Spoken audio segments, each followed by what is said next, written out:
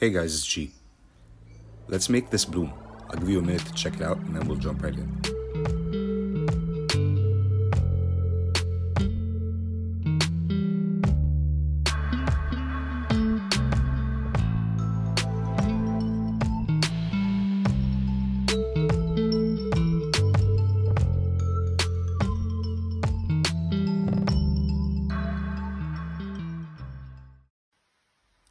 So today I'm using a custom mixed color for the pillow layer.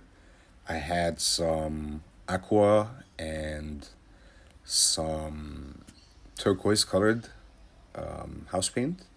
Mix those together gives you what's called deep turquoise. And I'll list the recipes at the end. It's basically these two colors of house paint with a little bit of acrylic varnish and some water. Okay. So I've been liking spreading my pillow over the entire canvas before I apply any of the colors. I find this has been working out well for me in my last 6 or 7 pours, so you know, if it ain't broke. So I'm just gonna even out the sides, make sure I have canvas. That I have paint covering all parts of the canvas. This is one of the canvases that I had stretched out, and if you missed the video, by the way, I have a video guide on how to stretch your own canvas over stretcher bars or really over any flat surface. If you haven't seen that, you should check that out.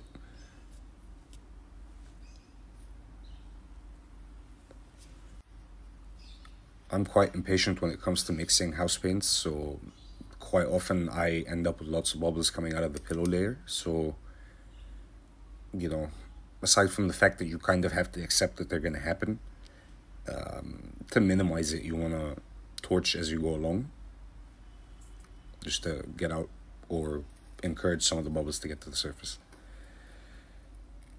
Anyway, you can almost see that little blob in the center that doesn't move from the centrifugal force. But anyway, so I'm gonna start with a neon yellow. This is a pigment paint that I've mixed with varnish and water. And again, I'll put all the recipes at the end in a screen that you can screenshot.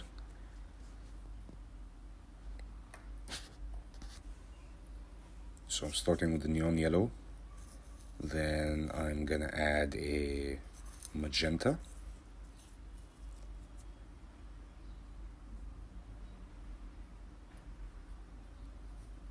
This magenta is a little bright. It did have, when this mix was in the cup before, it did have some neon pink.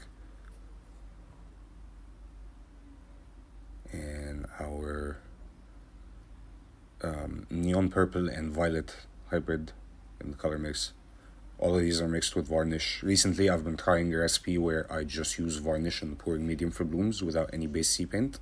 And it's been working out quite well. The stickiness of the varnish when it's been sitting out for, you know, a few hours helps the, what should we call it, the elasticity of the acrylic paint. So switch to the side cam and go in for the blowout. I'm gonna take a page from Lisa Marvin's book in both the way I'm going to do the blowout and the way I'm gonna modify the petals. So as Lisa and Shelley do, you start in the middle, start blowing and move backwards. You just find where you aim when you're close, and then as you blow harder and move away. And that will push the paint to the outside. Now, Lisa Marvin, when she does her blowout, she blows out petals.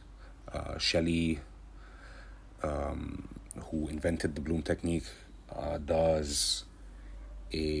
she blows on the center and then sort of does a turn with her head, a circular motion with her head to hit all the parts that are expanded from the cell activator.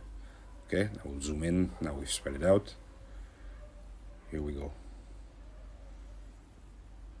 My paints are quite thick and I'm using acrylic paints. There's no enamel in this in the pouring medium, so the paints unfortunately don't glide as easily, but with enough force you can get it to happen. Hopefully the cell growth is showing up in the video now.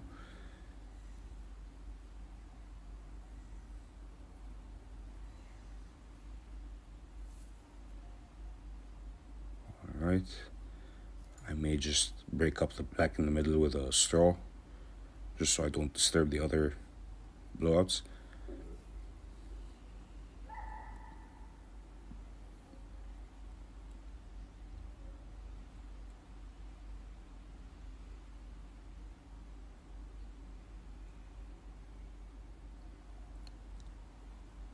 And yeah, we should be ready for modifications. So what I'm gonna be doing here is doing a little loop somewhere out in the petal, and then follow the streak from the petal inwards. You see, from the top, make a little swirl.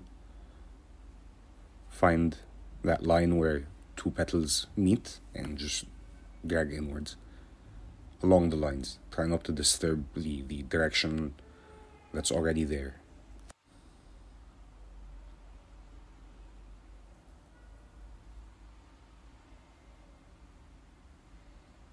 There we go, just a few quick modifications.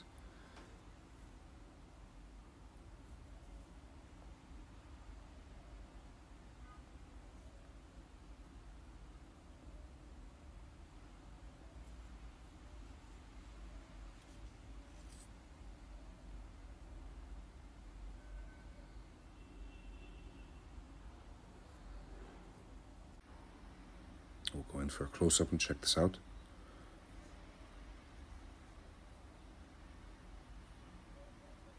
Well, the cells are looking pretty good, the modifications look good too.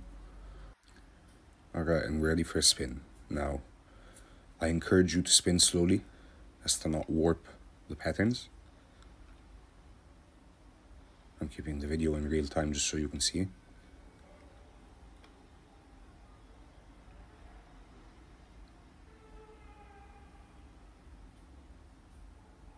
I find it better to encourage the paint to spread across the canvas over multiple spins.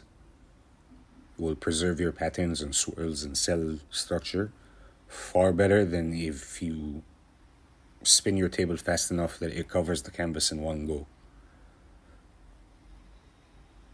I'm sure you've seen, or I'm sure you've experienced warped cells and warped composition when you spin a little too hard, or if your paint's a little too runny. That's maybe one of the good things about the paint being too thick. While it is a lot of work to blow out the cell activator, thicker paint is able to retain its shape and composition much better than thin paint would.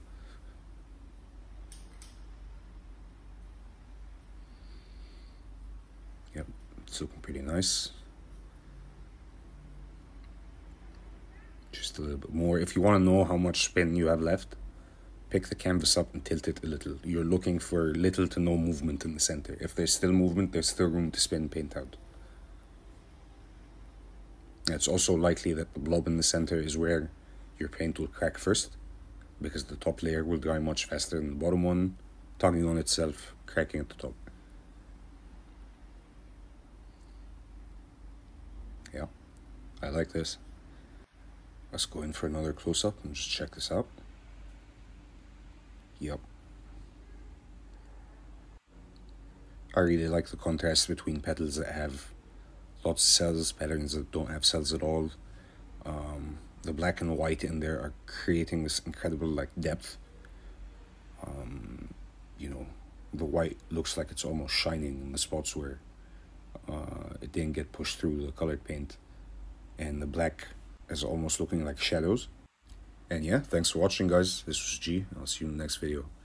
Here are the recipes real quick.